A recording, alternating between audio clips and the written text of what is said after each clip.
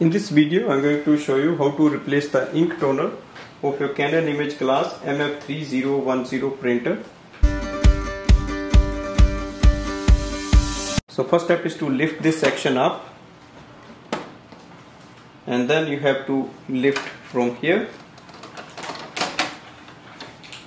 Once you get access to the ink chamber, take the toner out. So slide it out from here. Take your new ink toner, remove the orange seal. Now you have to pull this ring out. So just take it out from here and just activate the ink toner. And then you have to just place it here like this. So Canon should be written on the top. Once you hear the lock sound, that means we have installed it. Now close this door and then close this one.